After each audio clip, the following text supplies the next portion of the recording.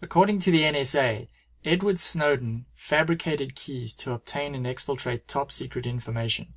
To better understand how he successfully accessed areas he shouldn't have had access to and obtained sensitive information, let's use a kill chain analysis. The kill chain provides a good analysis of how adversaries attack organizations and is widely used by both military as well as information security professionals. By applying the kill chain analysis to Snowden's case, it's very evident that there were 3 key steps he executed upon to achieve his goal. Let's explore each of them. Step 1.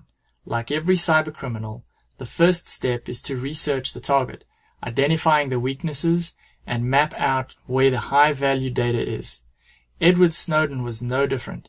Like every government contractor, Edward Snowden was issued with a common access card that included digital certificates and keys for him to authenticate onto the network. He was also issued with his own SSH keys for systems that he was responsible for administering. Using these credentials, Edward Snowden went about his investigative research, mapping out where the sensitive data was that he wanted to steal. As part of the reconnaissance process, Snowden also gained illegitimate access to SSH keys, which he would later use. Let's move on to step 2. Snowden already had the network access he needed. As part of the intrusion step, Snowden needed to gain access to systems with the classified information and make sure he was covering his tracks.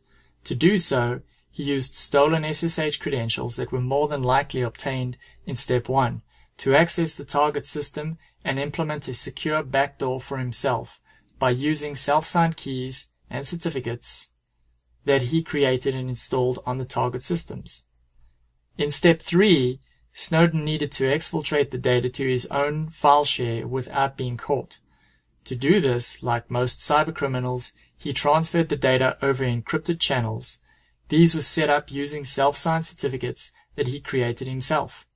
Like most organizations, the NSA trusted the encrypted sessions as safe and authorized.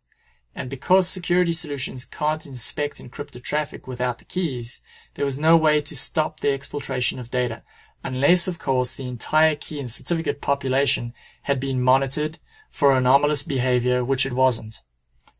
Like Snowden, cybercriminals use keys and certificates every day to disguise their communication between things like remote access tools and command and control centers, as well as steal sensitive data without organizations and government entities ever detecting them. Only when keys and certificate behavior is closely monitored can such an attack be mitigated against.